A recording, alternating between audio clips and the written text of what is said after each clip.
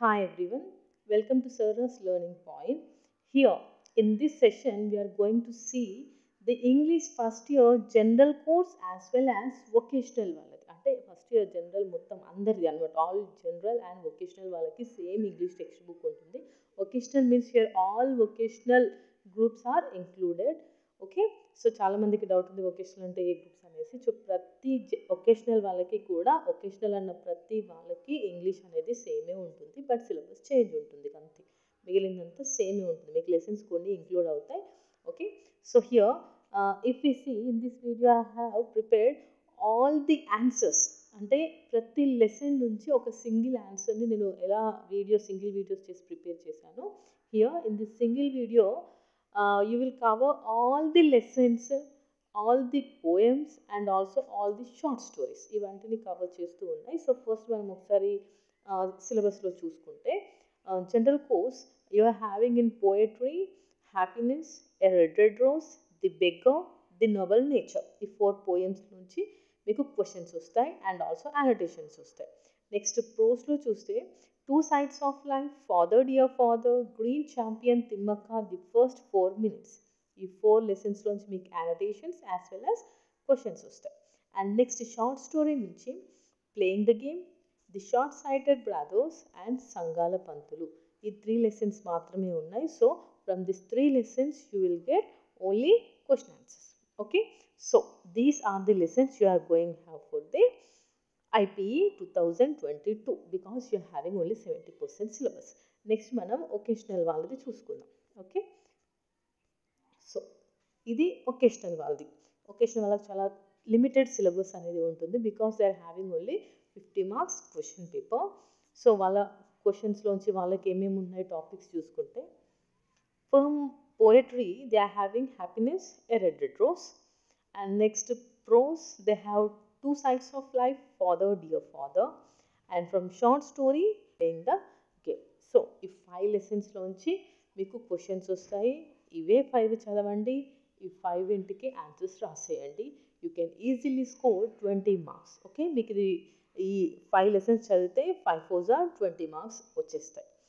Okay, so now let's go for the answers. First మనం పోయిటరీలోంచి చూసుకుంటే first lesson వచ్చేసి happiness. Happiness, this is the first poem and also this is very manchi, gives a valuable message to each and everyone. Happiness. Okay, so first we will see the happiness.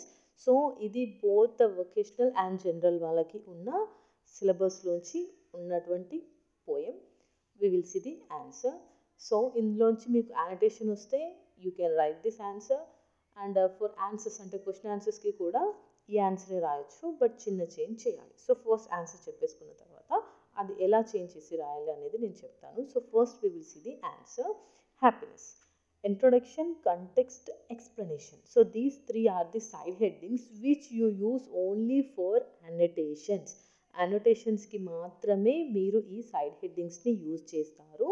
So vocational వాళ్ళకి ఈ side హెడ్డింగ్స్తో అవసరం అనేది లేదు, only general వాళ్ళకి మాత్రమే ఈ side headings కావాలి. Annotations రాస్తే మాత్రమే ఈ సైడ్ హెడ్డింగ్స్ పెట్టుకోండి.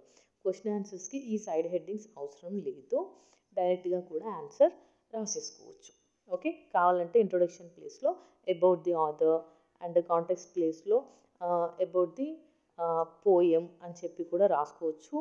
లేదు మేము రాయలేము అనుకుంటే you can leave it. Okay, you can skip, మీరు సైడ్ హెడ్డింగ్స్ని కూడా స్కిప్ చేసుకోవచ్చు, బట్ అనోటేషన్స్కి మాత్రం compulsory you have to right the side headings. Okay, first we will see introduction.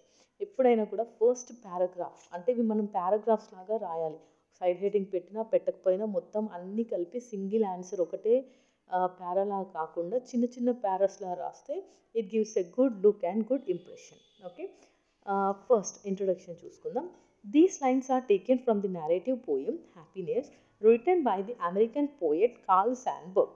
So introduction is a part where it shows about the poem or the lesson from which the lines are given and also about the writer. అంటే మనకు వాళ్ళు ఒక 2 lines అయినా 3 lines అయినా ఇస్తారు, అది ఏ lesson అనేది మనం గుర్తుపట్టగలగడము, ఆ లెసన్ యొక్క రైటర్ ఎవరు అని గుర్తుపట్టగలిగితే you will score there marks. Okay, ఇక్కడ వచ్చేసి మీకు ఇంట్రొడక్షన్కి 1 to 2 మార్క్స్కి మధ్యలో ఇచ్చేసి ఛాన్స్ ఉన్నాయి, 1 or 2. ఒక్కోసారి 1 మార్క్ ఇస్తారు, ఓన్లీ ఇంట్రొడక్షన్ రాస్తే 1 మార్క్ to 2 మార్క్స్, ఒక్కసారి 2 మార్క్స్ కూడా అవార్డ్ చేస్తారు. Okay, next. సో ఇక్కడ మన లెసన్ వచ్చేసి happiness. These lines are taken from the narrative poem Happiness, written by American poet Carl Sandburg. Only for annotation you will like this.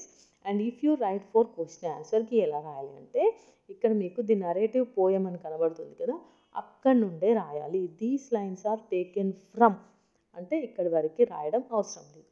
The narrative poem happiness was return, ఇక్కడ return ప్రక్కన ముందుకి మనం was అని add చేసుకోవాలి. ఓకేనా. The narrative poem happiness was written by the American poet curl సాండ్బర్గ్ అనేసి మనం ఆన్సర్కి రాసుకుంటాం.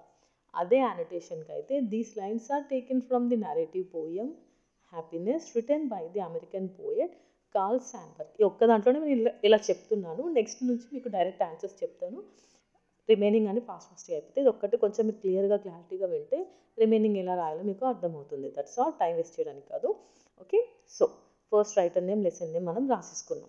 అండ్ నెక్స్ట్ వచ్చేసి కాంటెక్స్ట్. కాంటెక్స్ట్ అంటే థీమ్ అనమాట. ఈ లెసన్ యొక్క ముఖ్య ఉద్దేశం ఏంటి? చాలామంది కింద క్రిటికల్ కామెంట్ అని అడుగుతున్నారు. Critical comment you can skip, it's not mandatory, it's an optional అంతే. కాబట్టి మీరు రాయడం పోయినా కూడా మీకు వచ్చే లాస్ ఏమీ లేదు.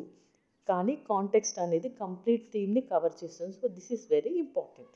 సో హియర్ హ్యాపీనెస్ పోయం యొక్క కాంటెక్స్ట్ ఏంటి అంటే the poem expresses the realization of the narrator about what happiness is in the form of a valuable message that happiness is living and experiencing. So here in this poem the narrator means the speaker who is talking here అంటే మన poet ఏమని చెప్తున్నారు అంటే ఆయన what happiness is అనే విషయం గురించి ఆయన ఏం తెలుసుకున్నారు అంటే ఇన్ ద ఫార్మ్ ఆఫ్ ఒక వాల్యుబుల్ మెసేజ్లో మనకి చెప్పారు. అంటే ఆయన తెలుసుకున్న ఆ విషయాన్ని మనకు ఒక వాల్యుబుల్ మెసేజ్ లాగా చెప్పారు. ఏమని చెప్పారు అంటే happiness is living and experiencing.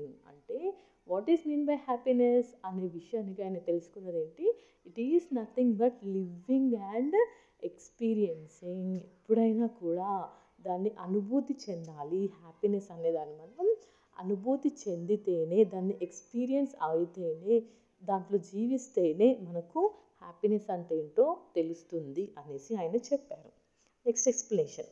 The poem డెపిక్ట్స్ the narrator's experience. So here ఈ పోయం యొక్క కంప్లీట్ స్టోరీని మనం ఇక్కడ చూపిస్తాం. ద పోయం ఏం చెప్తుంది? It డెపిక్ట్స్ means it is showing the narrator's experience. Narrator యొక్క ఎక్స్పీరియన్స్ని మనకి ఇక్కడ చూపిస్తుంది. He wants to know what happiness is. Okay, ఆయన ఎక్స్పీరియన్స్ని చూపిస్తుంది. He wants to know, hour narrator want to know what happiness is అంటే ఏంటో, అంటే హ్యాపీనెస్ అంటే ఏంటో తెలుసుకోవాలి. He want to know what happiness is. So he inquired many professors who teach the meaning of life and consulted top executives who boss the men, but he fails. So happiness gurinchi telusukodaniki what he did is he went and asked many professors. Professors means who వాళ్ళు doctorates చేసి పిహెచ్డీలు చేసి చాలా విషయాలు అన్నీ తెలుసుకుని ఉన్నటువంటి, ఒక life అంటే ఏంటి అని కంప్లీట్ తెలిసినటువంటి ప్రొఫెసర్స్. సో అలాంటి వాళ్ళ దగ్గరికి వెళ్ళి అడిగారు. And he consulted top executives who boss the men. అంటే కొన్ని వందల వేల మంది వర్కర్స్ని బాస్ చేస్తూ, అంటే వాళ్ళకి వర్క్స్ చెప్తూ, ఇనిషియేట్ చేస్తూ, అన్ని గైడ్ చేస్తూ ఉండేటువంటి executives means nothing but business mans, వాళ్ళని కూడా అడిగాడు. But he fails. కానీ పాపం ఏమైంది? He was not able to get the answer. అతనికి ఎటువంటి సమాధానం రాలేదు. వచ్చిన సమాధానం ఏంటి అంటే they express there inability by షూకింగ్ heads and a smile. వాళ్ళు దానికి ఒక సమాధానాన్ని ఎలా చెప్పారంట? తల ఊపుతూ ఒక స్మైల్ అనేది ఇచ్చారంట. అంతేకాని they were not able to say what happiness is. One Sunday afternoon he came across a group of హంగేరియన్స్ beside A river and beneath the trees. So ఒక గ్రూప్ ఆఫ్ హంగేరియన్స్ని చూశారు ఒకరోజు, ఒక సండే అతను చూశాడు. ఆ హంగేరియన్స్ ఎలా ఉన్నారు, ఎక్కడ ఉన్నారు అంటే they were beside A river, ఒక రివర్ పక్కన, బినీత్ ద ట్రీస్ అంటే చెట్ల కింద ఉన్నారు. They are spending happy moments under the trees with the women and children. So ఆ హంగేరియన్స్ ఎటువంటి బాగా జల్సాలు చేస్తూ లేరు, పెద్ద పెద్ద కార్లలో అలా తిరుగుతూ లేరు. వాళ్ళు ఎలా ఉన్నారు అంటే ఒక చిన్న నది పక్కన చెట్ల కింద వాళ్ళ ఫ్యామిలీతో, అంటే వాళ్ళ విమెన్ అండ్ చిల్డ్రన్తో పాటు చాలా హ్యాపీగా ఉన్నారు. They enjoy their food, drink, music and fun. Thus, they show what happiness is. So, వాళ్ళ దగ్గర ఉన్న ఫుడ్ తింటూ, డ్రింక్ తాగుతూ, వాళ్ళ దగ్గర ఉన్న మ్యూజిక్ పెట్టుకొని ఎంజాయ్ చేస్తూ చాలా ఫన్నీగా హ్యాపీగా ఉన్నారు. Then hour narrative has realised what happiness is, అసలు హ్యాపీనెస్ అంటే ఏంటి అనేది then he had realised that happiness అంటే ఏంటి అనే విషయాన్ని ఆయన చాలా క్లియర్గా అర్థమైంది. అంటే హ్యాపీనెస్ అనేది ఒక చెట్టు కింద ఉండి కూడా మనం ఫీల్ అవ్వచ్చు, మనకి ఎటువంటి జల్సాలు లేకున్నా కూడా ఉన్న దాంట్లో మనం హ్యాపీనెస్గా ఎలా ఉండొచ్చు అనేది వాళ్ళని చూసి ఆయన రియలైజ్ అయ్యాడు. Finally the narrator realises that happiness is living in the present, feeling and experiencing. So జరిగే ప్రతి విషయాన్ని ఫీల్ అవుతూ ఎక్స్పీరియన్స్ అయినప్పుడే మనకి నిజమైన హ్యాపీనెస్ అనేది ఉంటుంది. So when we just feel what's happening, what we have, what we experience, then only it will result in the form of a happiness. Happiness is not wealth or success or fame. So ఎంతో ధనవంతులు, ధనముంది అనేసి దానివల్ల happiness అనేది ఉండదు, success వల్ల కాదు, fame గుర్తింపు వల్ల కూడా కాదు. Happiness is inner state of mind, అంటే అది మనం ఎక్స్పీరియన్స్ ద్వారానే తెలుసుకోగలము అని చెప్పారనమాట. So this is the answer for happiness poem. Okay, next answer చూసుకుందాం. A red rose. So introduction. These lines are taken from the poem A Red Rose, written by the plowman poet Robert Burns. Okay, so here this Robert Burns is known as plowman poet, అందుకే మనం అతనికి వచ్చినటువంటి ఆ నేమ్ని కూడా use చేస్తూ చెప్తే కాస్త మంచి ఇంప్రెషన్ అనేది వస్తుంది. So I have prepared in this way. So these lines are taken from the poem A red rose, written by ఎవరు రాశారు? The ప్లౌమెన్ poet Robert burns. ఇదే ఆన్సర్లో రాస్తే the poem A red rose was written by the ప్లౌమెన్ poet Robert burns. Okay, next context. The poem pictures a young speaker's unconditional and everlasting love for his beloved. So here in this poem the poet అతని యొక్క love, అంటే అతని యొక్క wife or ప్రేయసికి తన మీద ఉన్నటువంటి unconditional and ever lasting love, తన మీద ఉన్నటువంటి ఎప్పటికీ తరిగిపోనటువంటి, ఎప్పటికీ చెరిగిపోనటువంటి, ఎంత వర్ణించినా సరిపోనంత ప్రేమని ఈ పోయంలో చూపిస్తాడంట. Explanation. The speakers love is as beautiful as a fresh rose that blossom in June. So మనకి రోజ్ తెలుసు ఎంత అందంగా ఉంటుంది. ఆ రోజ్ బ్లాసమ్ అంటే పూచినప్పుడు, ఫ్రెష్గా అప్పుడే పూచిన ఒక రెడ్ రోజ్ జూన్లో, అంటే ఎక్కువ పూలు పూచే సీజన్ వచ్చేసి June month. So here they have use the month of June. So పూసిన రెడ్ రోజ్ ఎంత అందంగా, ఫ్రెష్గా పూసిన ఒక రోజ్ ఎంత అందంగా ఉంటుందో తన లవ్ కూడా అంత అందంగా ఉంటుంది. హియర్ తన లవ్ అని అంటే తన యొక్క వైఫ్ ఆర్ హిస్ లవ్డ్, అంటే ఆమె అతని ప్రేయసి లేదంటే అతని వైఫ్ గురించి ఇక్కడ మాట్లాడుతున్నాడు. ఆమె ఎలా ఉంటుందంట, ఒక అందమైన అప్పుడే పూసినటువంటి రోజా పువ్వు ఎంత బాగుంటుందో అలా ఉంటుంది అని ఒక రోజుతోని పోల్చి చెప్పాడు. As sweet as a melody song అంట. మెలోడీ సాంగ్ మెలోడీగా ఉన్నప్పుడు, ఒక మెలోడీ సాంగ్ వింటుంటే మనకి ఎలా ఎంత హాయిగా అనిపిస్తుందో, తనని చూస్తే అంత హాయిగా స్వీట్గా ఉంటుందంట. It will last for ever. So అలాంటి అవి ఎప్పుడూ కూడా చెరిగిపోయినటువంటి, they will last for ever, ఎప్పటికీ కూడా చెరిగిపోకుండానే ఉండిపోయేవి. Even after the Seas get dried up. ఇప్పుడు సముద్రాలు ఉన్నాయి, సీస్ గెట్ డ్రైడ్ అప్ అంటే సముద్రాలన్నీ ఇంకిపోయినా కూడా ఆల్ ది రాక్స్ మెల్ట్, పెద్ద పెద్ద రాళ్ళన్నీ కూడా కరిగిపోయినా and the sands of life exhaust. So అంటే ఇసుక రేణు అనేది లేకుండా పోయినా కూడా the love stays alive. So ఇవన్నీ అంతరించిపోయిన, సముద్రం మొత్తం ఇంకిపోయిన, రాళ్ళన్నీ కరిగిపోయిన, ఇసుక మొత్తం కనబడకుండా అంతరించిపోయినా కూడా తన లవ్ మాత్రం కరిగిపోదు, చెరిగిపోదు, ఎక్కడికి పోకుండా ఎప్పుడు అలాగే ఉంటుంది అని చెప్పాడు. సో ఇక్కడ ఎంత చక్కగా పోల్చి he compared with many different things, అసలు మనం ఊహించలేనటువంటి డిఫరెంట్ థింగ్స్ని యూజ్ చేసి కంపేర్ చేసి చెప్పారనమాట. He makes a promise that he will return to her life after their temporary separation. So actually here the poet ఎవరైతే ఇక్కడ మాట్లాడుతున్నాడో అతను ఒక ప్లేస్కి దూరంగా వెళ్ళవలసిన సిచ్యువేషన్ అనేది వచ్చింది. సో ఈ టెంపరరీ సెపరేషన్ అన్నమాట, అంటే కొంతకాలం వాళ్ళిద్దరూ దూరంగా ఉండే ఈ టెంపరరీ సెపరేషన్కి వల్ల అతను చాలా బాధపడుతూ ఏమన్నాడంటే అతను ప్రామిస్ చేస్తున్నాడు he will return to her life అనేసి, అంటే నేను త్వరగా నీ లైఫ్లోకి మళ్ళీ తిరిగి వస్తాను, ఇది జస్ట్ టెంపరరీ సెపరేషన్ మాత్రమే, నేను I will return back to your life అని చెప్పాడు. He promises to be with her no matter how long the journey takes. ఎంత దూరమైనా ఎంత కష్టమైనా కూడా నేను తిరిగి మళ్ళీ నీ దగ్గరికి వస్తాను అని ప్రామిస్ చేశాడు. His love is eternal and loyal. So అతని లైఫ్ చాలా నిజాయితీ అయింది అండ్ ఆల్సో ఎప్పటికీ కూడా చెరిగిపోనిది, చావు లేనటువంటిది అని ఇక్కడ మనకి రాబర్ట్ బర్న్స్ చెప్పారు. Okay, so this is the poem a red red rose. Next, the beggar. These lines are taken from the poem The Beggar, written by Dr. Ammangi Venugopal in Telugu as Bichchagadu. So ఈ beggar అనే పోయంని బిచ్చగాడు అని తెలుగులో doctor అమంగి Venugopal గారు రాశారు. Context, the poem portrays the pathetic plight of farmers. So ఈ పోయంలో farmers యొక్క దయనీయమైనటువంటి బాధని, వాళ్ళ యొక్క సిచ్యువేషన్స్ని here they will show.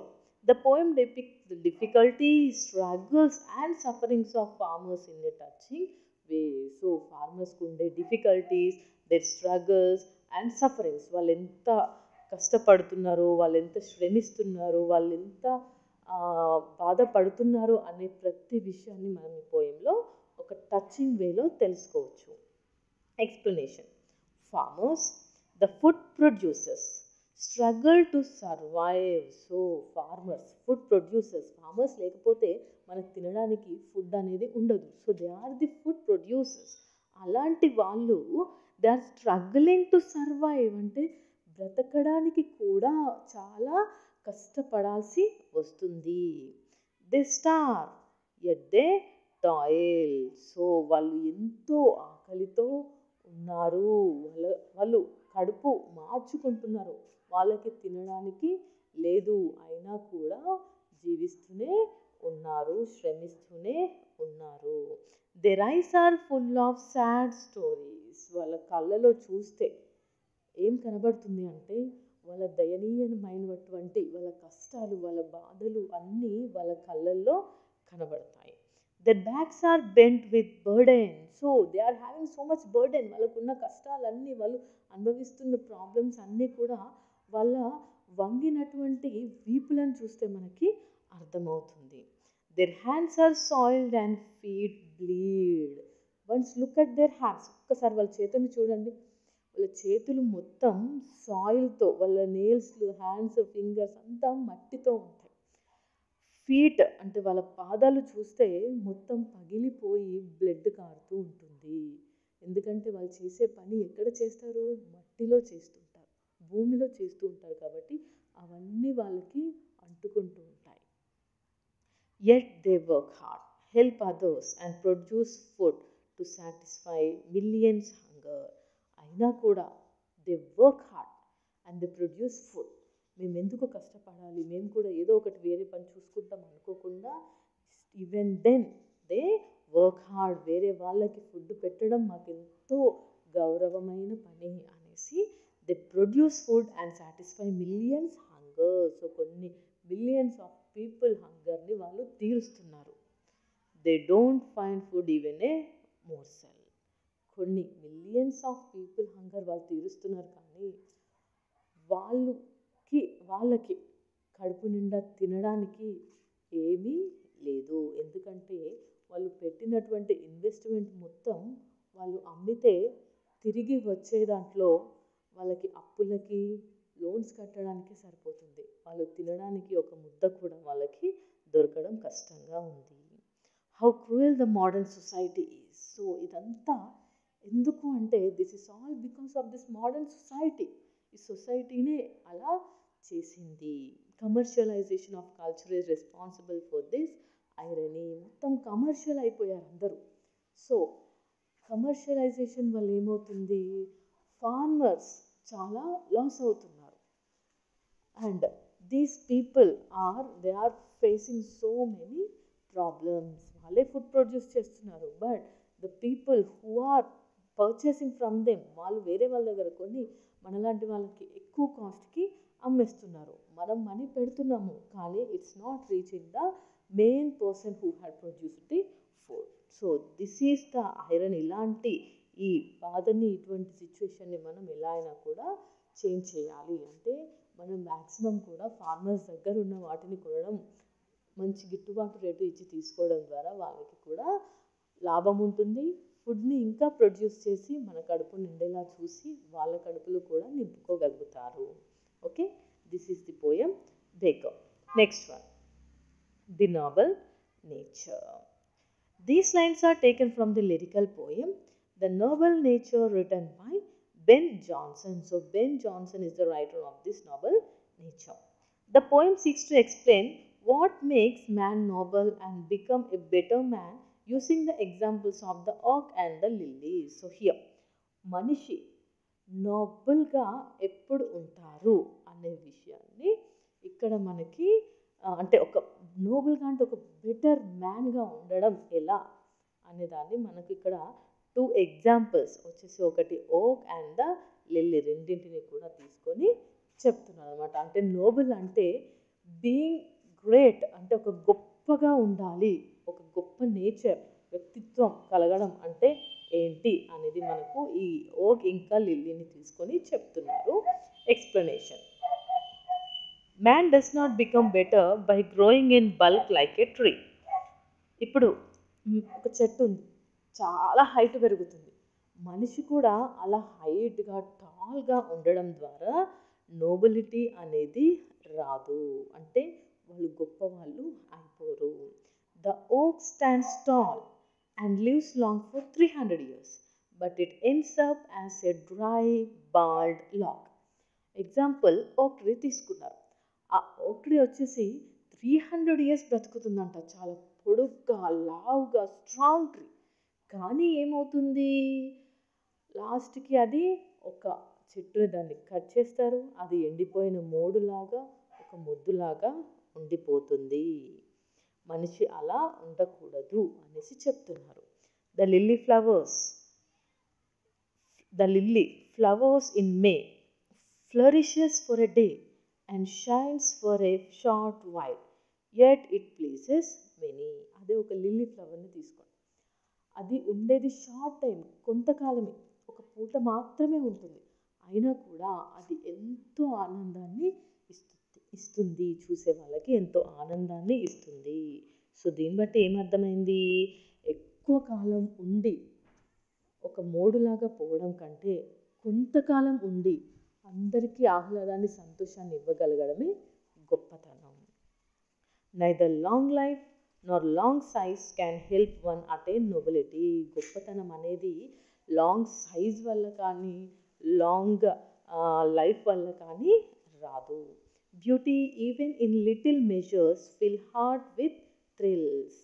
Beauty అనేది లిటిల్ అంటే అది కొంత ఉన్నా కూడా చాలా ఆనందంతో మనసుని నింపేస్తుంది.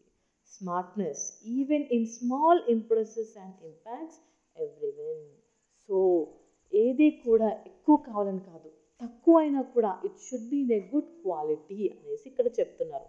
Quality counts more than quantity as it lens నోమినేటీ to life. Quality కంటే క్వాంటిటీ అంటే ఎక్కువ నెంబర్ ఉండడం కాదు, క్వాలిటీ అనేది బాగుండాలి అనేసి చెప్తున్నారు.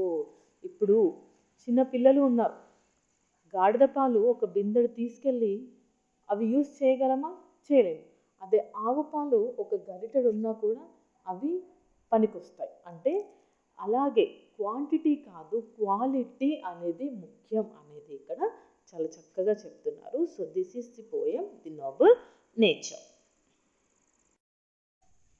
నెక్స్ట్ వచ్చేసి pros. So 4 poems completed. Now pros అన్నమాట. First one, 2 sides of life. These lines are taken from the inspiring speech 2 sides of life addressed by Booker T. Washington. So ఈ inspiring speech రాసింది ఎవరు? Booker T Washington. Washington context చూస్తే, Washington addresses character building speech to all the students and teachers of his race. So in this is a speech, 2 sides of life అనేది speech. So ఇది ఒక character building speech. So this speech is given to all the students and teachers of his race. Explanation. Every thought, talk and action are separated into dark and bright side or discouraging and encouraging side. So మనం మాట్లాడే ప్రతి మాట, ఆలోచన చేసే ప్రతి పని కూడా 2 వేస్లో ఉంటాయి. ఒకటి వచ్చేసి డార్క్ అండ్ బ్రైట్ సైడ్ అయి ఉండొచ్చు, లేదంటే దాన్ని మనం డిస్కరేజింగ్ అండ్ ఎంకరేజింగ్ సైడ్ అని కూడా అనుకోవచ్చు. For example, on a rainy morning, the person who looks on dark side feels as gloomy, dull, stressed and muddy, whereas the person who looks on bright side feels the beauty of raindrops bath the flowers, shrubs and trees.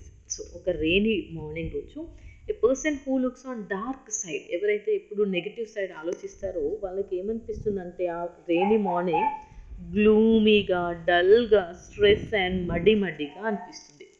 Whereas the person who looks on bright side, అంటే ఎవరైతే పాజిటివ్గా ఆలోచిస్తారో వాళ్ళకి they feels the beauty of rain drops. పడ్డ ఆ rain drops ఎంత అందంగా ఉన్నాయి, పూలు, ఆ చెట్లు అన్నీ కూడా స్నానం చేసి ఎంత బాగున్నాయి అనే ఫీలింగ్ అది ఓన్లీ పాజిటివ్గా ఆలోచించే వాళ్ళకి అనిపిస్తుంది. Education is not what a person is able to hold in his hand, but the ability to find out the information he need. So education, జ్ఞానం ఆర్ విజ్ఞానం ఇదే అంటే నాలెడ్జ్ అయినా కూడా, ఎడ్యుకేషన్ చదువు, విద్య అనేది కూడా ఎప్పుడు ఒక తలలో పెట్టుకునేంత కాదు. ఎందుకంటే ఎడ్యుకేషన్కి లిమిట్ అనేది లేదు, అది ఎంత నేర్చుకున్నా కూడా దానికి ఎండ్ అనేది లేదు. సో దానికి మనకు తెలియాలి అంటే మనకి ఏదైనా అవసరం ఉన్నప్పుడు దాన్ని ఎలా ఫైండ్ చేయాలి, దానికి సొల్యూషన్ ఎలా చూసుకోవాలి అనేంత విధంగా మనకి ఎడ్యుకేషన్ అనేది ఉండాలి. As no teacher knows everything in the subject, he have to develop practice and honesty in teaching. So అందరూ టీచర్స్కి అన్నీ తెలియాలని లేదు, ఏ టీచర్కి కూడా ప్రతిదీ కంప్లీట్గా తెలియదు. ఒకవేళ తెలిసినా కూడా వాళ్ళు ప్రపంచంలో ఉన్న ప్రతి విషయాన్ని తెలుసుకోవడం అనేది అసాధ్యం. But they have to develop frankness, అంటే వాళ్ళు ఎట్లా ఫ్రాంక్గా ఉండాలి, తెలిసిన దాన్ని తెలుసు అని తెలియని దాన్ని తెలియదు అని చెప్పేంత ఫ్రాంక్నెస్ వాళ్ళు ఉండాలి. And also honesty is required for them. If the person who looks on dark side are weak in mind, heart and purpose. So ఈ నెగిటివ్ సైడ్ ఆలోచించే వాళ్ళు ఎలా ఉంటారంటే వాళ్ళ మైండ్ వీక్గా ఉంటుంది, అండ్ హార్ట్, పర్పస్ ప్రతిదీ కూడా ఎప్పుడు కూడా వాళ్ళు వీక్గా ఆలోచిస్తారు. ఏది చేయలేము, మాతో కాదు, నువ్వు చేయలేవు, వాళ్ళ పక్కన వాళ్ళని కూడా కనీసం ఎంకరేజ్ కూడా చేయరు. They never go forward are suggest, వాళ్ళు ముందుకెళ్ళి ఏది చేయరు, పక్క వాళ్ళు ఏదైనా చేద్దామంటే వాళ్ళని కూడా వెళ్ళనివ్వరు. They are no longer wanted. So ఇలాంటి వాళ్ళని ఎవరూ కూడా ఇష్టపడరు, కావాలని కోరుకోరు. Finally Washington advices the students to go out with a heart full of hope, faith and believe. So ఫైనల్గా వాషింగ్టన్ ఏమని చెప్తున్నాడు వాళ్ళ స్టూడెంట్స్కి అంటే, మీరు ఇక్కడ నుంచి బయటికి వెళ్ళేటప్పుడు ఒక హోప్, ఫెయిత్ అండ్ బిలీఫ్తోని వెళ్ళాలి. Never be satisfied with second or third hand things in life but do get best things in life. జీవితంలో రాజీ పడకండి, బెస్ట్ దానికోసం శ్రమించండి అని చెప్పారు. సో దేనికి వెనకడుగు వేయకుండా అన్నింటికి ముందుకు వెళ్ళి ప్రతిదానికి కష్టపడి ఎప్పుడు ఫస్ట్ ఉండి గొప్ప స్థానంలో ఉండండి అని వాళ్ళకి అడ్వైస్ ఇచ్చారు. So this is 2 sides of life. Next, father dear father. These lines are taken from the short writer Father Dear Father written by Raj Kingar. So this is written by Raj Kingar. So context చూస్తే Rahul is a class topper. His first rank slips to second with a quarter mark. So ఈ లెసన్లో వచ్చేసి రాహుల్ అనే student ఉంటాడు. He's ఏ class topper, అతను క్లాస్కి topper. కాకపోతే ఏమవుతుందంటే అతను ఫస్ట్ ర్యాంక్ కాస్త సెకండ్ ర్యాంక్కి జస్ట్ ఒక క్వార్టర్ మార్క్తో పోతుంది. Admitting the guilt, he writes a letter to his father reflecting the present education system.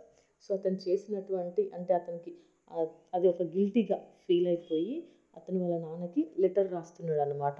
Present education సిస్టమ్ని రిఫ్లెక్ట్ చేస్తూ ఒక లెటర్ని రాశాడు. Rahul's father advised him to think before studying and answering the paper. So Rahul వాళ్ళ father ఏం చెప్పాడు అంటే ఏదైనా చదివే ముందైనా రాసే ముందైనా బాగా ఆలోచించు అని చెప్పారంట. It reflected on the pitfalls on the present education system.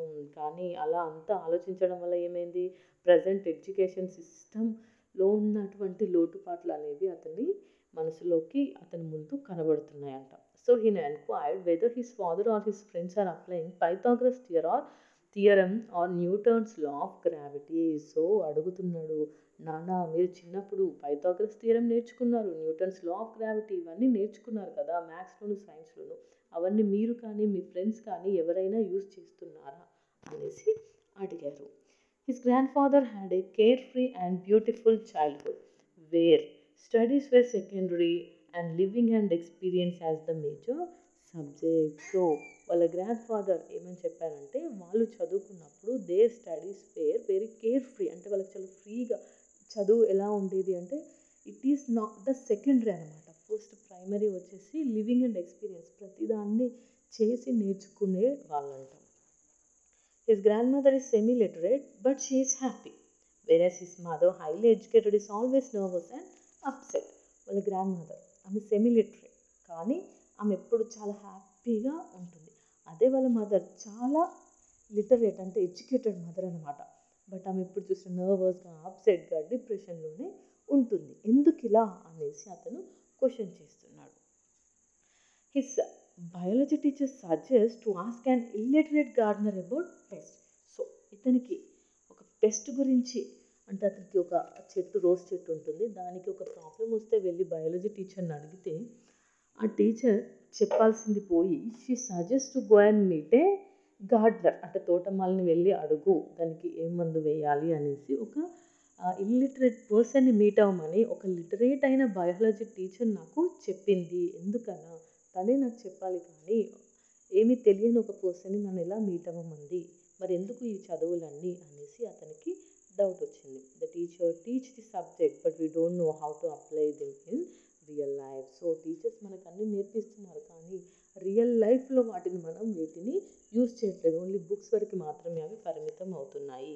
Rahul likes to live happily with the education that is practically useful in life. So నాకు నా పనులన్నీ నేను చేసుకోవాలని ఉంది, నా ఇంట్లో నాకు కరెంట్ ఏదైనా సెట్టింగ్ చేసుకోవాలి, నేను నేర్చుకోవాలి అంటే నేను చదువుకుంటున్నాను కదా దానివల్ల నాకు పని రావాలి. నేను చేసే ప్రతిది ఇప్పుడు నాకు చెట్టుకి ఏదైనా అయింది నేను దాన్ని చూసుకోగలను అంటే మన పనులు మనం చేసుకోలేనప్పుడు ఇవన్నీ నేర్చుకోవడం ఎందుకు, మనకి ఎడ్యుకేషన్ ఏం నేర్పిస్తుంది, వాటిని నేర్చుకొని మనం ఏం చేస్తున్నాము అని ప్రజెంట్ ఎడ్యుకేషన్ సిస్టమ్ గురించి అతను క్వశ్చన్ చేశాడు. So this is the father dear father, ఇలా అతను తన ఫాదర్కి లెటర్ రాశాడు. Next, the green champion Thimmakka.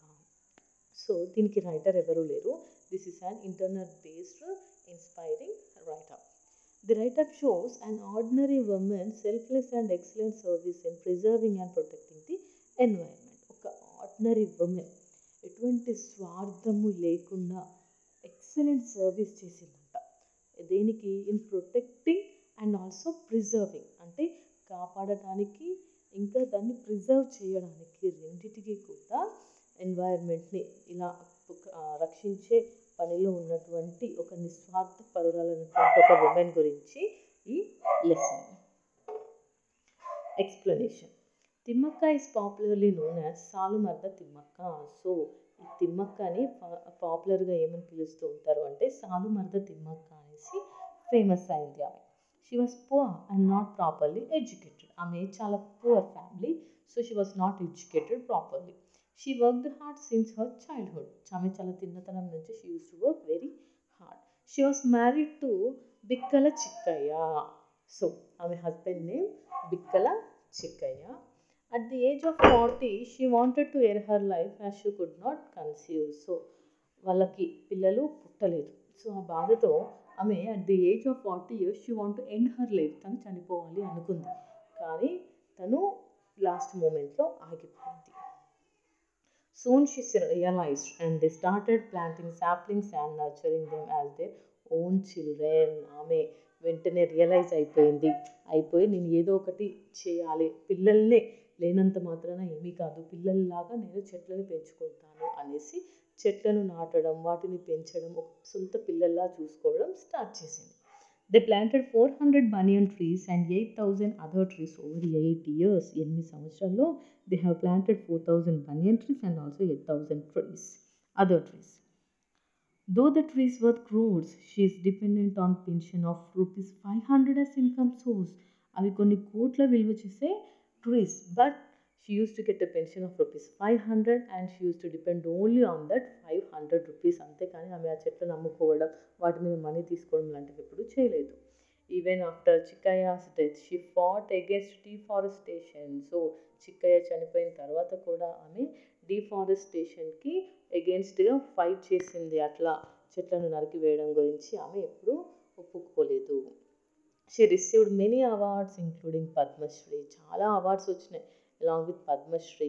An environmental organization in US called Timmakka's Resources for Environmental Education is named after her. So యుఎస్లో ఒక ఆర్గనైజేషన్కి తిమ్మక్క పేరుతో కూడా పెట్టుకున్నారు. అంటే ఎంత గొప్ప పేరు అన్నమాట అది. ఒక ఫారిన్ కంట్రీలో ఇక్కడ ఒక ఇండియన్ పేరుని పెట్టుకోవడం అంటే it's really a great thing.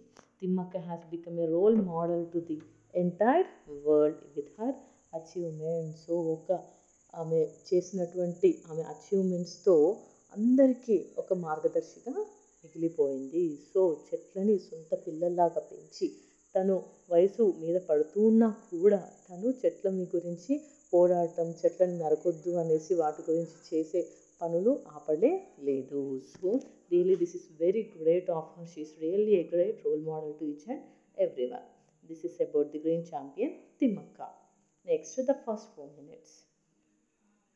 These lines are taken from the essay The First 4 Minutes, A Real Victory of Roger Bannister. So this is a real story. ఇది రాజర్ బ్యానిస్టర్ ఒక life experience అనమాట. అతని victory యొక్క ఎక్స్పీరియన్స్ని మనకి ఇక్కడ share చేసుకున్నారు. Bannister narrates his glorious moments while running for his goal in 3 minutes 59.4 seconds. So Bannister అతను రన్నింగ్ని చేసి అతని గోల్ని 3 minutes 59.4 secondsలో రీచ్ అయ్యారంట. దాన్ని నరేట్ చేశారు. ఆ మూమెంట్లో, ఆ టైంలో, ఆ 3 అంటే ఆల్మోస్ట్ 4 minutesలో అతని యొక్క ఇంటెన్షన్, అతని ఫీలింగ్స్ ఎలా ఉన్నాయి అనేది మనము ఈ లెసన్లో చూడొచ్చు.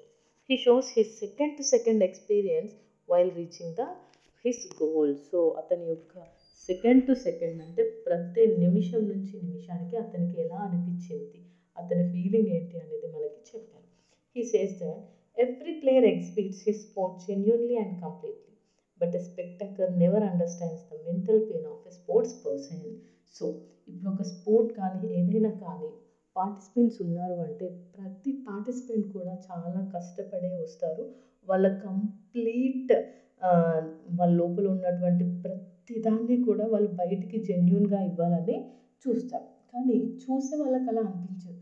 గెలిచిన వాళ్ళని చూసి ఏమంటారంటే వావ్ వీళ్ళు నిజంగా బాగా కష్టపడ్డారు, దాన్ని చూపించారు అంటారు.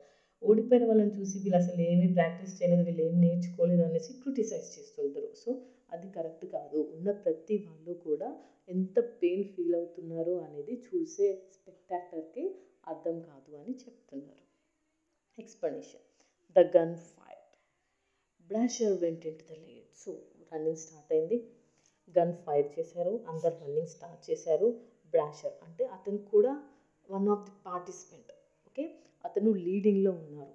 బ్యానిస్టర్స్ legs last control of himself. So ఇంకా బ్యానిస్టర్కి కంట్రోల్ లేకుండా అతని లెగ్స్ ఫాస్ట్గా పరిగెత్తడం స్టార్ట్ చేశారు. His first lap time was 57.5 seconds. So 57.5 secondsలో అతని ఫస్ట్ ల్యాప్ టైం కంప్లీట్ అయింది. He was worrying about the face, ఎందుకంటే అతనికి ఇంకా బ్రాషర్కి మధ్యలో చాలా గ్యాప్ అనేది ఉంది.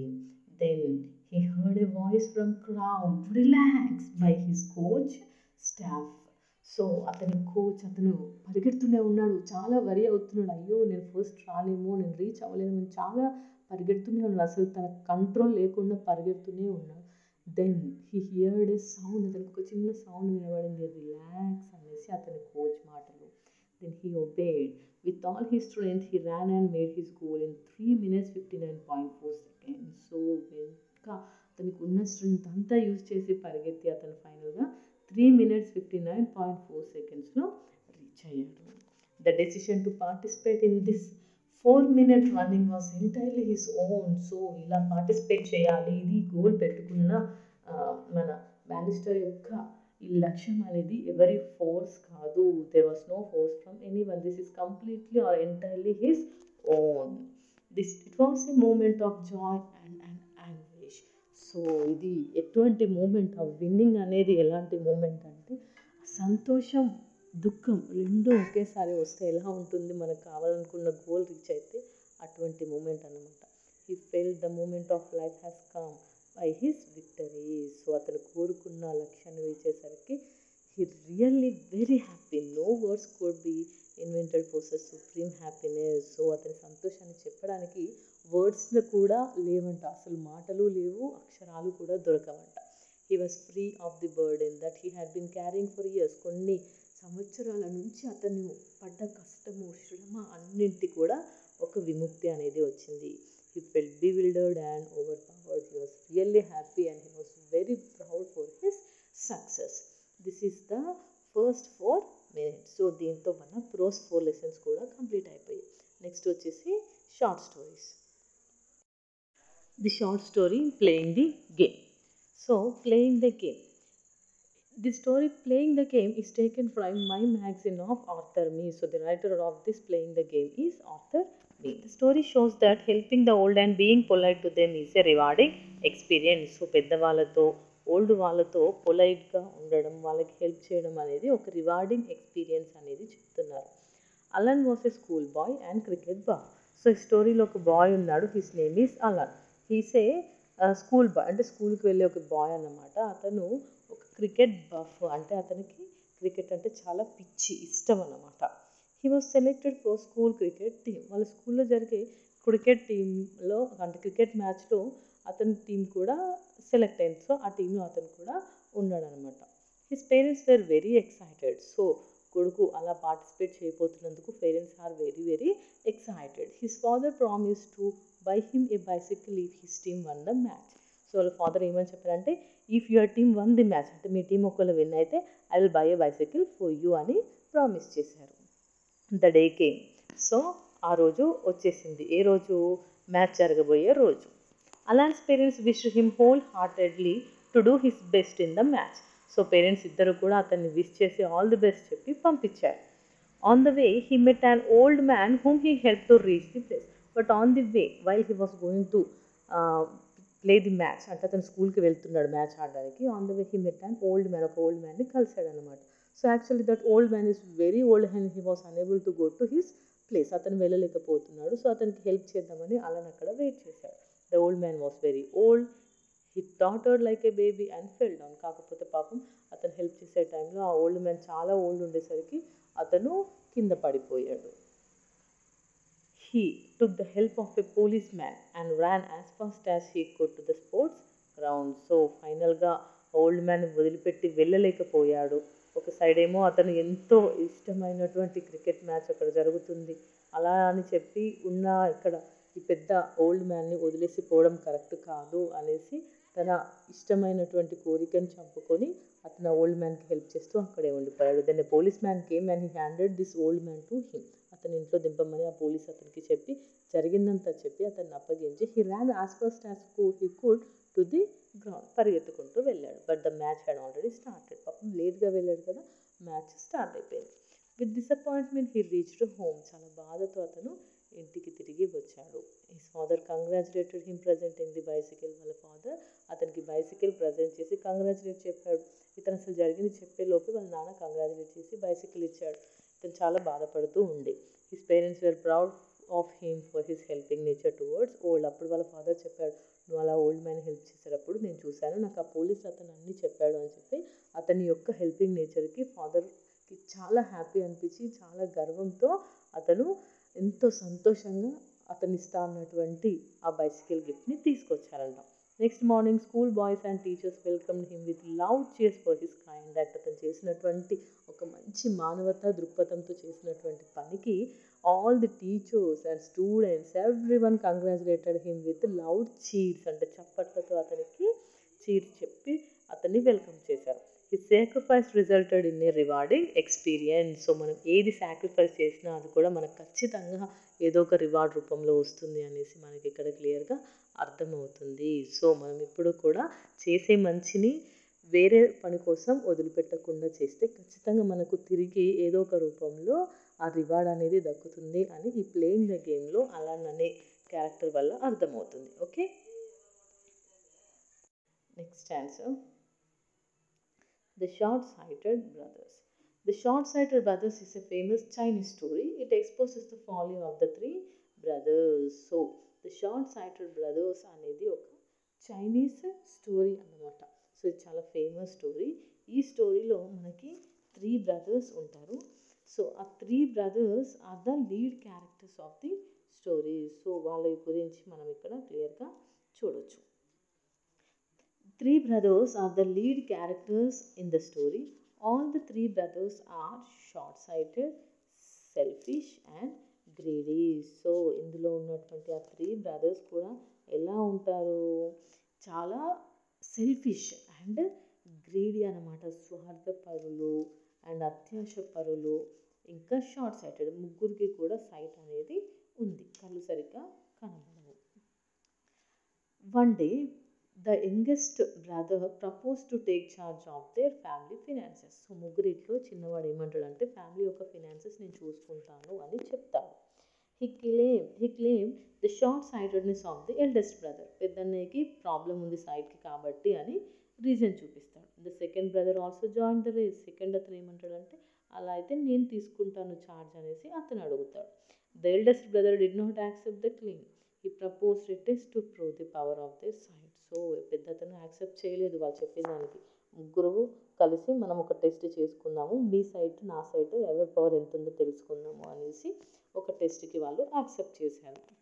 They have to read the inscription of the tablet near the monastery. So వాళ్ళు ఏమనుకున్నారంటే అక్కడ దగ్గరలో ఉన్న మొనాస్టరీ ముందు ఒక ట్యాబ్లెట్ అనేది ఎన్క్లోజ్ చేస్తారు ఇన్స్క్రిప్షన్ మీద, దాన్ని మనం చదవాలి అనేసి అనుకుంటారు. That night each learn secretly about the writing from A monk. So ఒక మాంక్ దగ్గర నుంచి జరిగింది ఏంటి, అక్కడ రాసేది ఏంటి అనేది ముందే వాళ్ళు తెలుసుకుంటారు. They thought they could easily cheat the others. ఒకరినొకరు మోసం చేసుకోవచ్చు అనుకొని ఒకరి తర్వాత ఒకరు, ఒకరికి తెలియకుండా ఒకరు వెళ్ళి ముగ్గురు కూడా అక్కడ ఏం రాసిందో ముందే తెలుసుకుంటారు. ఎందుకు అంటే వాళ్ళ ముగ్గురికి కూడా కళ్ళు కనబడవు. Next day they went to read the inscription. Each one reads the inscription. So next day వాళ్ళు అక్కడికి వెళ్ళిన తర్వాత ఆ ఇన్స్క్రిప్షన్ చదివితే అక్కడ ఏమని రాస్తుంది అని చదువుతారంటే be honest at all times one after the other అని చదువుతారు. ఇలా ఉంది అనేసి ముగ్గురు చదువుతారు. అప్పుడు ఏమవుతుందంటే then A monk came and said that they didn't put the inscription.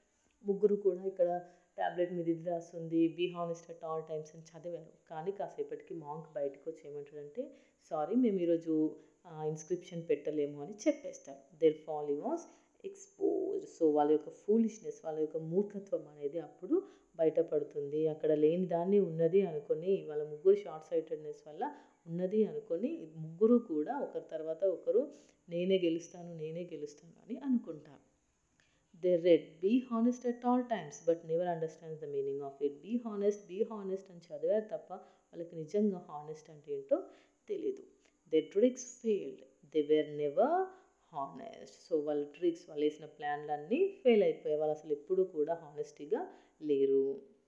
Hence the title matches perfectly well with the theme. So కాబట్టి ఇక్కడున్న టైటిల్ అనేది థీమ్తో కరెక్ట్గా మ్యాచ్ అయింది. ఎందుకంటే the three brothers are short sighted both physically and mentally. వాళ్ళ short site అనేది వాళ్ళకి ఎక్కడుంది, ఓన్లీ ఫిజికల్గానే కాదు మెంటల్గా కూడా వాళ్ళకి షార్ట్ సైట్ ఉంది అనేసి ఇక్కడ మనకి అర్థమవుతుంది. ఓకే, సో దీని కంప్లీట్ స్టోరీ నేను పిక్చర్ రూపంలో చిన్న చిన్న డాల్స్ లాంటివి పెట్టి చేశాను.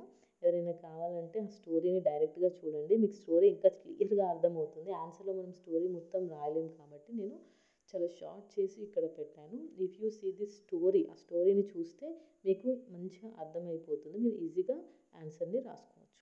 సంఘాల పంతులు. ద అవేకనింగ్ స్టోరీ సంఘాల పంతులు was written by Suravaram Pratap Reddy. ఈ సంఘాల పంతులు అనే స్టోరీని రాసింది Suravaram Pratap Reddy. The story reflects local history, struggles and sufferings due to lack of awareness. So అక్కడ ఉన్నటువంటి విలేజర్స్ ఉంటారు, ఆ విలేజ్లో ఉన్నటువంటి ఒక పీపుల్, వాళ్ళలో ఉన్నటువంటి ల్యాక్ ఆఫ్ సోషల్ అవేర్నెస్ అంటే అజ్ఞానం వల్ల, జ్ఞానం లేకపోవడం వల్ల సొసైటీలో ఎలా ఉండాలి అనే సాంఘిక మరియు నాలెడ్జ్ ఎటువంటివి తెలియకపోవడం వల్ల వాళ్ళు ఎలాంటి కష్టాలు పడ్డారు, ఎంత సఫర్ అయ్యారు అనేది మనం ఈ స్టోరీలో చూసుకోవచ్చు. ఏ village సామసాగరం on the river of the bank Krishna was under Nizams rule. So ఒక బ్యాంక్ అన్నమాట, బ్యాంక్ ఆఫ్ ద రివర్ కృష్ణకి దగ్గరలో ఒక విలేజ్ ఉంది. ఆ విలేజ్ నేమ్ వచ్చేసి రామసాగరం. ఆ రామసాగరం అనేది నిజాం వాళ్ళ రూల్లో ఉండేది. The villages are illiterate, timid and ignorant. ఆ ఊళ్ళో ఉన్న జనాలు అందరూ ఎలా ఉన్నారు అంటే దే ఆర్ ఇల్లిటరేట్, వాళ్ళకు చదువు అనేది రాదు. టిమిడ్, చాలా భయస్థులు. అండ్ ఆల్సో ఇగ్నోరెంట్ అంటే అజ్ఞానులు, ఎటువంటి విషయాలు వాళ్ళకి బయట విషయాలు తెలియనటువంటి అజ్ఞానులు అనమాట. దే ల్యాక్ యూనిటీ, వాళ్ళలో అందరూ కూడా ఐకమత్యం అనేది లేదు. Taking this advantage the police wear demanding drudgery, fowls and required grocery without payment. So వీళ్ళలో ఉన్నటువంటి మూర్ఖత్వం, అజ్ఞానం దాన్ని ఒక అడ్వాంటేజ్గా చూసుకొని అక్కడున్న పోలీస్ వాళ్ళు వాళ్ళ దగ్గర నుంచి వెట్టి చాకరీ చేయించుకోవడం, వాళ్ళకి కావాల్సిన సామాన్లన్నీ తెప్పించుకోవడం, ఇలా అన్నీ కూడా ఎటువంటి డబ్బులు without any payment they use to do it. They had to clean their toilets, brush their legs, get firewood for them. So అంతేకాదు వాళ్ళ టాయిలెట్స్ క్లీన్ చేయించుకోవడం, కాళ్ళు పట్టించుకోవడం, పొయ్యిలోకి కట్టెలు తెప్పించుకోవడం, ఇలా అన్నీ చేయించుకునేవాళ్ళు. They received స్కోల్డింగ్స్, beatings and insults as reward. వాళ్ళు డబ్బులు ఇవ్వకపోయేవాళ్ళు, ఇంకా పైగా ఏం చేసేవాళ్ళంటే స్కోల్డింగ్స్, తిట్లు, ఇష్టం వచ్చినట్టు కొట్టడము, అవమానించడం లాంటివి చేసేవాళ్ళు. And old women died as she was kicked by Begum for firewood. So అక్కడ బేగం సాహెబ్ ఆమె ఏం చేస్తుంది అంటే ఫైర్వుడ్ తీసుకురాలేదు అని చెప్పి ఒక ఓల్డ్ ఉమెన్ని కిక్ చేస్తే పాపం ఆమె చనిపోతుంది. Men wear kicked and slapped with chappals for not obeying them. So ఎవరైనా వాళ్ళ మాట వినకపోయినా, చెప్పింది చేయకపోయినా వాళ్ళని చెప్పులతో కొట్టేవాళ్ళంట. A girl was branded with hot iron for not cleaning toilet. వీళ్ళు టాయిలెట్ సరిగ్గా క్లీన్ చేయలేదు అని చెప్పి హాట్ ఐరన్ బాక్స్ తీసుకొని ఆమె చెంప మీద పెట్టారంట. The list is endless. చూసారా ఎంత ఘోరంగా టార్చర్ చేశారో, ఇలాంటివి ఇంకా చాలా ఉన్నాయి. దెన్ సంఘాల పంతులు came to rescue the villages. So అలాంటి సిచ్యువేషన్లో సంఘాల పంతులు ఆ విలేజ్కి వచ్చి వాళ్ళందరినీ కాపాడాడు. He explained about their rights and helped them in farming association. So అక్కడికి వచ్చిన తర్వాత ఫస్ట్ వాళ్ళందరినీ సంఘాలుగా విడదీసి ఎవరు కూడా సంఘం లాగానే అంటే యూనిటీగా ఉండేలాగా చేసి వాళ్ళకి కావాల్సిన రైట్స్ గురించి, వాళ్ళు మంచుకున్నటువంటి హక్కులు ఏంటి అనేసి వాళ్ళకి అర్థమయ్యేలాగా చెప్పాడు. Then the villagers revolted against the police. So వాళ్ళ హక్కులు అన్నీ తెలుసుకున్న తర్వాత వాళ్ళు అప్పుడు పోలీస్కి ఎగేన్స్ట్గా ఉండడం స్టార్ట్ చేశారు. As a result మొతమీన్ came to enquire. So ఇది ఆ పెద్ద గొడవ అయ్యేసరికి మొతమీన్ అంటే అక్కడ ఉన్న పోలీస్ వాళ్ళకి హెడ్ అక్కడికి వచ్చాడు. He realised the Foley of the police. So పోలీసులు చేసినటువంటి ఫూలిష్నెస్ అంటే వాళ్ళు చేసినటువంటి అన్నీ కూడా వాళ్ళకి తెలిసిపోయిందన్నమాట. The police wear punish. So అక్కడ ఉన్న పోలీస్ వాళ్ళందరినీ కూడా వాళ్ళు పనిష్ చేశారు. They remove the police station from the village. ఫైనల్గా అక్కడ ఉన్న పోలీస్ స్టేషన్ వాళ్ళు తీసేశారు. Justice prevailed. మొత్తానికి న్యాయం అనేది వాళ్ళకి దక్కింది. The villages join no bounds. So ఇక ఆ విలేజ్లో ఉన్న వాళ్ళ ఆనందానికి హద్దులు లేవు. Every one celebrated it as a big festival. So they were very happy that their tortures were gone. They were very happy and they all enjoyed it and celebrated as a big festival. So మనం కూడా మన రైట్స్ని అన్నింటినీ తెలుసుకొని వాటిని చూసుకోవాలి. ఎవరో ఏదో చెప్పారు అని చెప్పి వెట్టి చాకరీ చేయించుకున్న వాళ్ళ దగ్గర మనం చేయడం కరెక్ట్ కాదు అనేసి ఇక్కడ సురవరం ప్రతాపరెడ్డి గారు సంఘాల పంతులు లెసన్లో చాలా చక్కగా చెప్పారు. So with this we have completed all our lessons. So మన లెసన్స్ అన్నీ కంప్లీట్ అయిపోయాయి. ఓకే, సో ఒక చిన్న సజెషన్ ఏంటి అని అంటే, సో జనరల్ వాళ్ళకి పోయిటరీలో 4, ప్రోస్లో 4, ఇంకా షార్ట్ స్టోరీలో 3 ఉన్నాయి కదా.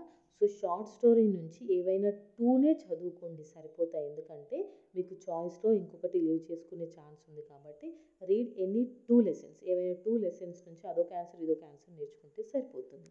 నెక్స్ట్ పోయిటరీ ఇంకా ప్రోస్ నుంచి 4 ఉన్నాయి మీకు.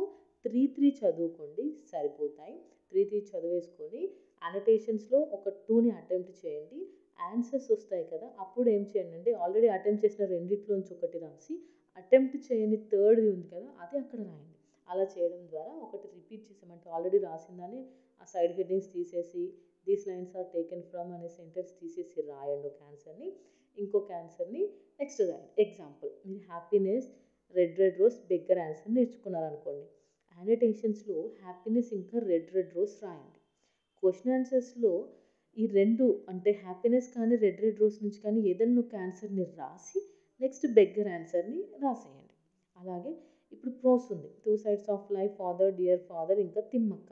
3 ఆన్సర్స్ మీరు పర్ఫెక్ట్గా నేర్చుకున్నారు.